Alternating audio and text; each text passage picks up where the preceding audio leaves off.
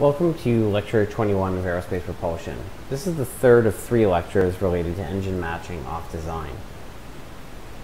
In the last lecture, we developed a method for determining the off-design performance of a two-shaft turbofan engine, but we didn't get to apply it. So today, the first thing we'll do is apply that approach to the new efficient aircraft engines that were designed earlier in this course. And then we'll look briefly at the application or essentially of how we would develop such a method for a 3-shaft engine. The key messages to take away from today's lecture are that at a constant cruise Mach number, turbofans respond as follows when the turbine inlet temperature is decreased from the design value. The bypass ratio, the propulsive efficiency, and the specific fuel consumption all increase, and the jet velocity, thermal efficiency, overall efficiency, and net thrust decrease. For 3-shaft engines, the main difference between these and a 2-shaft engine is in the operating lines for the core compressors. The intermediate pressure compressor has quite large variations in mass flow in this kind of engine, while the high pressure compressor barely moves from its design point during any excursions from design for the overall engine. So here's just a brief reminder of the solution procedure that we developed last time for high bypass ratio 2-shaft turbofan engines. So we would specify the off-design T04 over T02 that we're interested in, and then guess a new fan pressure ratio, compute the temperature rise across the booster. You can then get the overall pressure ratio and temperature ratio of the engine. We then determine the core mass flow from consideration of the choked high pressure turbine inlet flow. And then you can determine the bypass mass flow and whether the bypass nozzle is choked or not. Then you can compute the bypass ratio, use the low pressure shaft power balance to get the total temperature ratio across the low pressure turbine, and also therefore the pressure ratio across that turbine. And then you can compute the non-dimensional mass flow in the core propulsive nozzle, basically at its exit, and recalculate the associated core mass flow. And if that doesn't agree with your result from step 3, then you basically have to adjust the fan pressure ratio and try again. So before we go and apply this approach to the new efficient aircraft engines, I just want to give a couple of updates to the modeling approaches. So we're now using different gas properties in the compressors and then downstream of the combustor.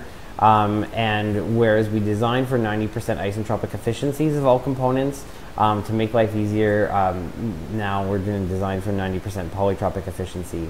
This basically means that sort of the procedure for determining the behavior of the low pressure system, as well as some of the temperatures and pressures in the high pressure system for the new efficient aircraft engines have to be recomputed. And that's basically done in the background in the text here. And the results are as follows. So basically we increase the bypass ratio as a result of this, essentially because the machines are more efficient at 90% polytropic efficiency than they are at 90%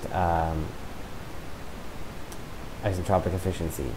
Now, the old bypass ratio of 11.2 was already a little high compared to sort of practical engines with this kind of fan pressure ratio, which you'd expect to be maybe closer to 10. But when we apply the polytropic efficiencies and the differing gas properties, we actually get a bypass ratio of 13.5. And again, this is because the turbines are producing more work because they're more efficient. But since the engine performance actually depends on fan pressure ratio, not bypass ratio, this change isn't particularly important. It would change sort of the size of the engine for a given thrust requirement. But in terms of the off-design performance, when we look at the variation of things relative to their design values, it doesn't really make any difference at all. So the procedure developed last time is then applied, and what we look at here is the variation of T04 over T02 and how that affects everything else. This is done at the cruise Mach number and cruise altitude to sort of mean that so P02 and T02 essentially stay the same, as well as PA.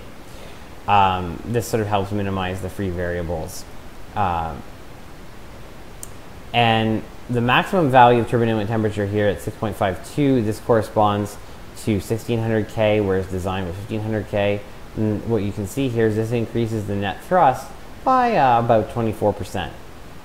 The specific fuel consumption increases slightly as the turbine temperature is lowered, which shouldn't be a big surprise. And of course, the gross and net thrust fall.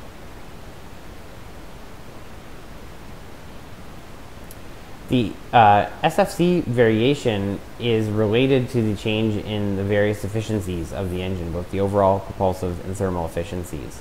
Remember, we could write our overall efficiency as the flight velocity divided by the calorific value of the fuel times the SFC, so that these are inversely proportional. So we see the overall efficiency, of course, then goes down as the SFC goes up when we lower T04 over T02. And it doesn't vary a lot, but it's interesting because actually the reason it doesn't vary a lot is because of opposite significant changes in propulsive and thermal efficiency. So the thermal efficiency goes up significantly with increasing T04 over T02, but the propulsive efficiency goes down.